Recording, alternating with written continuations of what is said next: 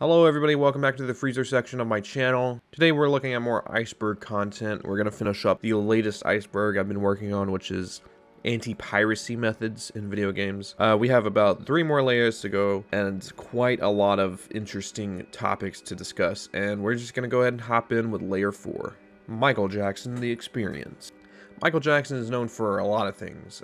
His incredible pop music, his insane dance skills, his friendly nature with children, but mostly his video games. I remember this one on Super Nintendo. I never actually played it as a kid, but I've seen a lot of coverage of it over the years. And looking back on it, it looks like a decent platformer.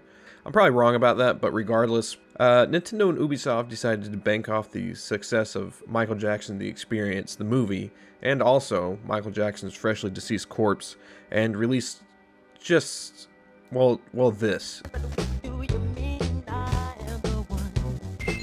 Regardless of this very obvious cash grab, the game actually features something pretty terrifying if you ended up running across it. If the game detected you were playing a pirated copy, it would proceed to blare loud horns over the game's audio.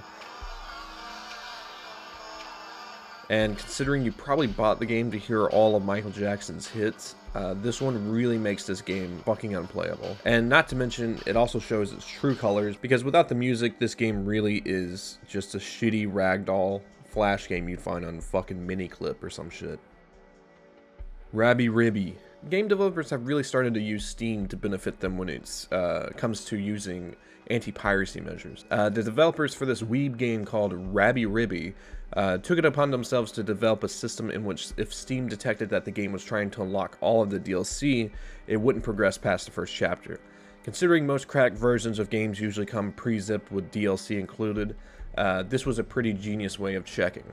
If the game ends up detecting faulty DLC and realizes you're playing a pirated copy, it will stop you from being able to progress in the game. But that's not really the only thing it does. As a final swan song before the pirate realizes they've been found out, the game will open a Steam game page window for each frame that passes within the game. This will no doubt freeze most modern computers within minutes. Yo, catch me fucking robbing the military computers from Area 51 so I can pirate Rabby Ribby and run it. The Witcher 2. The Witcher 2 is a game that is often overshadowed by its bigger brother Witcher 3, and I remember liking Witcher 2 a lot. I played a lot back in the day, and I never finished it, so I really hope to get back to it soon. If you know anything about The Witcher, it isn't afraid to show some skin. Geralt got some skin, Voldemort over here has some skin, Miss fucking Bo Peep down there has some skin. In the game, you can partake in sexual intercourse, because if it isn't the dinosaur chicken nuggets, it's going to be the sex minigames that get your incel mind to sleep tonight. Thank you for the gold, kind stranger. Anyway, CD Projekt Red decided to check the game's anti-piracy, and if it revealed that it was in fact an illegal copy, they were to replace the models of the characters Geralt has sex with. Now he gets to fuck some MILFs. Well, depends on your definition of MILFs. The models are actually replaced by grotesque older women. This is such an off thing that it really doesn't even affect the main game, but when you think of who's actually pirating Witcher 2, it's probably the same person who this affects very greatly. So good job, CD Projekt Red. You know your audience. Crisis Chicken Gun. Not many of the pirating punishments have actually sounded fun so far. A lot of deleting your save files here and freezing your entire computer there. But in the case for Crisis, the punishment for downloading a cracked version of the game is your bullets are replaced by chickens. That's right, instead of you out there emptying a whole fucking drum full of ammo, you're gonna be out there emptying a whole drum full of hot and spicy McChickens. It actually looks like the chickens stay in the game for a bit, which means if you spawn too many in, this could ultimately crash your game. Regardless, this was a pretty cool Easter egg for pirated copies, and many who actually legitimately bought the game really wanted to use the chicken gun. So, in the end, was it really right, or was it promoting piracy? Pugsy. Now, I've never heard of Pugsy before this, but it was a game developed by Sega and is classified as a side-scroller puzzle game. The game will end up trying to detect if there is any SRAM in the cartridge, and this is the main way it detects for bootleg copies. If the game does fail the SRAM bootleg check, it will continue as usual, but it will unknowingly to the pirate decrease the height of the player's jump. If you try to continue on, which is difficult but possible, the game will actually stop the player's progress after a few levels and throw up a screen that reads, "Okay, that's all the levels of Pugsy you're allowed to play. Now go and play a cartridge version of the game instead of this silly copy. Until then, bye, idiot. Traveler's Tale 93. That's weird, but fuck you, Pugsy, for calling my copy silly. I got it from a fucking flea market. How was I supposed to know, you silly, stupid, time-traveling bitch? La Abedia de Crimen, which I totally butchered. otherwise known as the Abbey of Crime, was an early murder mystery game that released for the MS-DOS. The game was never actually translated into English, however, a fan-made translation does exist. The anti-piracy for this game legitimately unsettled me when I was doing research for it. If you saw the Batman with Paul Dano's Riddler, then you surely remember the scene where his character randomly burst out singing Ave Maria. Yeah, just remember that scene. Now imagine the end of that scene, the movie fades to a black screen that starts playing a one-word track that says Pirata, or pirate in Spanish. This is what happens in the Abbey of Crime anyways. Yeah, no lie, they actually have an 8-bit version of Ave Maria playing before my nightmares come to life on screen. Why did this have to be so eerie? The game doesn't even look that fun. You really think people are gonna go pirate this version in fucking droves? Mario Kart DS Anti-Piracy. Mario Kart DS was another one of the games alongside Animal Crossing Wild World that Miyamoto made sure to add high-tech security to. This one, however, was spawned straight out of a nightmare Miyamoto had. He described in an interview with game journalist Greg Miller Highlife that he was dreaming of a long, dark hallway, and at the end of the hallway, a large vacuum cleaner with a face of popular character Bowser on it. The vacuum proceeded to chase Miyamoto down the hallway until he reached a ledge. Peering over the ledge, Miyamoto barely made out the words, "It is a crime to pirate games." With that, he turned around and the sound of the vacuum had become so unbearable at this point, he turned and yelled, "I got a legal copy!" at the top of his lungs. Then he awoke and immediately started to program the anti-piracy screen for Mario Kart DS directly after his dream. Everything from the Bowsertron to the being chased down a hallway. However, the main difference from his dream is he made Mario contort into himself to give the player the feeling Miyamoto had during the dream. The screen ends just as his dream did with an error screen, asking players to restart the system. That would be the case, but Miyamoto never sleeps, so he can never dream. Therefore, this one is fake as fuck. It's a bug in your moral code. Sometimes game developers aren't willing to be so public about their anti-piracy screens. They would rather hide their anti-piracy screens and have the pirates weed themselves out. This is exactly what happened with Batman Arkham Asylum. In an ancient forum post, a user posted about some trouble with Batman's cape in the game. The post reads, "Hi, I've got a problem where it's time to use Batman's glide in the game. When I hold space, like it said to jump from one platform to another, Batman tries to open his wings again and again, instead of gliding. So he falls down in a poisoning gas. If somebody could tell me, what should I do there?" To which a few people responded. The responses revealed that this bug of sorts wasn't actually a problem with the game, but purposeful to prevent piracy of the game. However, what makes this entry stand out is the absolute slam fucking dunk of a response an IDOS member responded with to the post. Here's the response. "Problem you have encountered is a hook in the copy protection to catch out people who try and download cracked versions of the game for free. It's not a bug in the game's code. It's a bug in your moral code." What a line. Who are you talking to right now? Who is it you think you see? Clearly don't know who you're talking to, so let me clue you in. It's a bug in your moral code.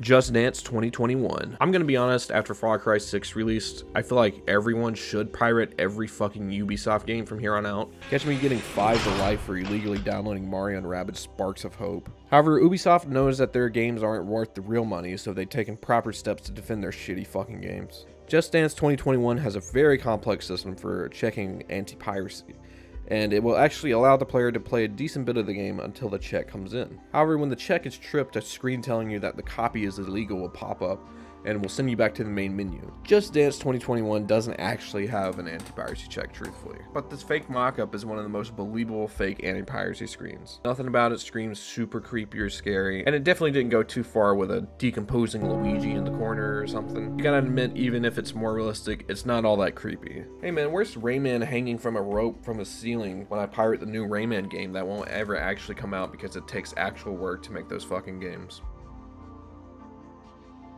Animal Crossing New Horizons. Honestly, the scariest thing about Animal Crossing New Horizons at this point is the fact it's not going to get any more updates. But there is something even scarier hidden in the game's code. If you so happen to stumble upon a pirated copy of New Horizons, you will be able to play New Horizons fully for the most part. That is, until you decide to take a boat ride with Captain. Once you hit the high seas with Captain, you may start to notice dude isn't singing his usual sea shanties. Instead, he starts singing about pirates and how stuff shouldn't be stolen. Wait, is Captain gonna godfather to me? Come on, Sonny, let's go fishing at 12 a.m. Nothing's gonna happen or anything. You actually do arrive to the destination untouched. Captain has basically become irate at this point and threatens to leave the player on the island.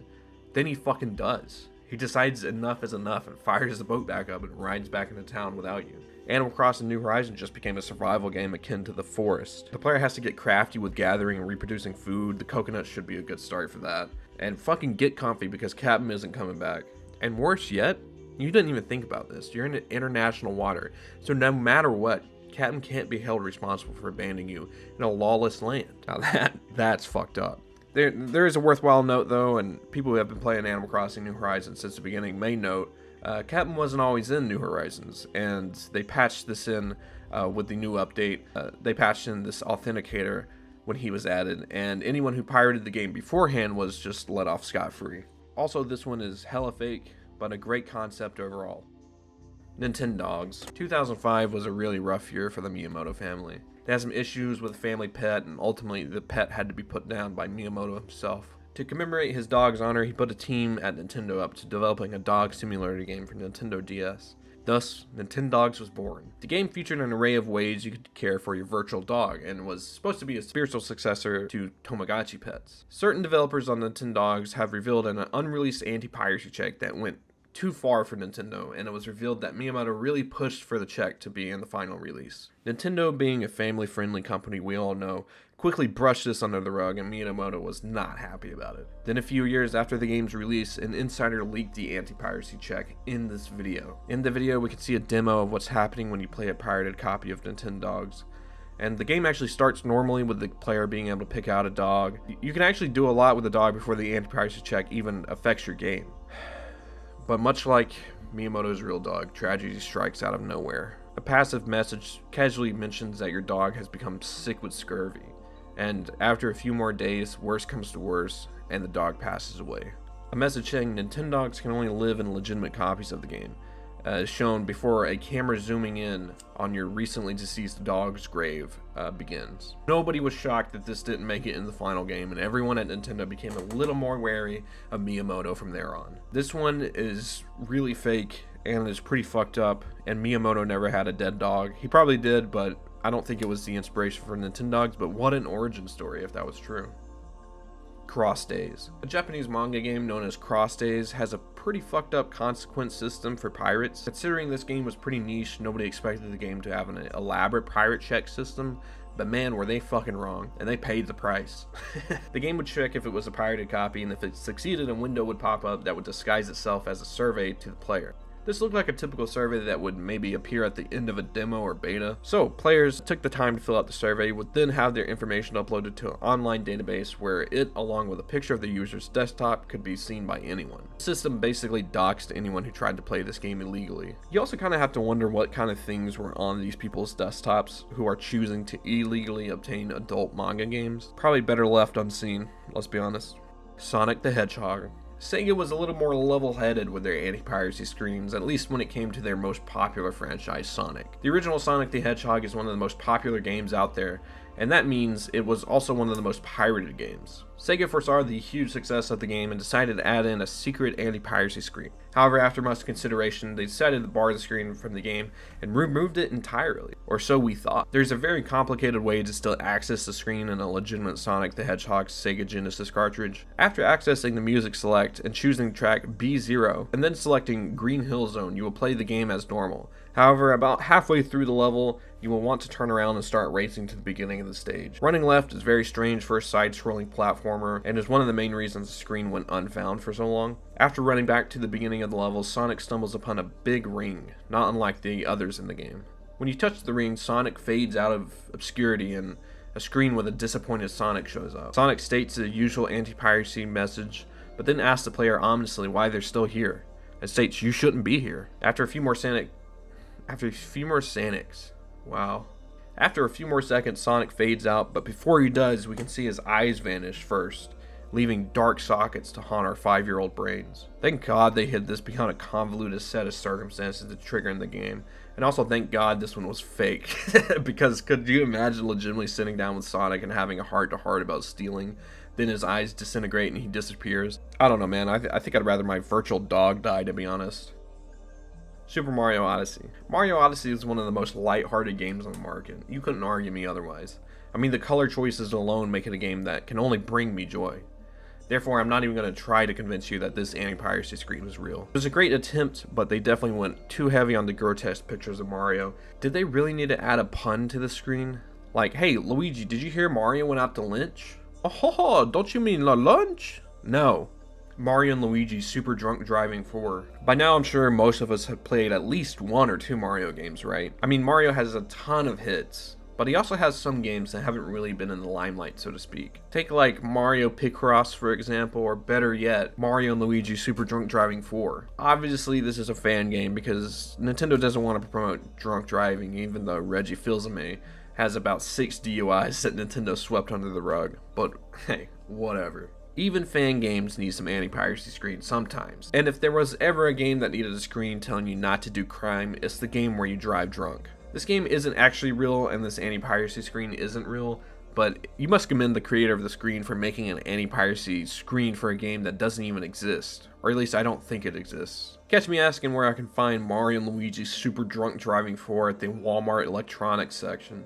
Alright everybody, that was the second half of the Anti-Piracy Iceberg. If you would like to see the first half, it will be linked in the description along with the Iceberg playlist. If you like Iceberg videos, I've done quite a few at this point, and I will do more in the future. If you have any ideas for icebergs, let me know. I will continue to just do things that interest me. But if there are ideas of icebergs that you think are pretty interesting, just let me know.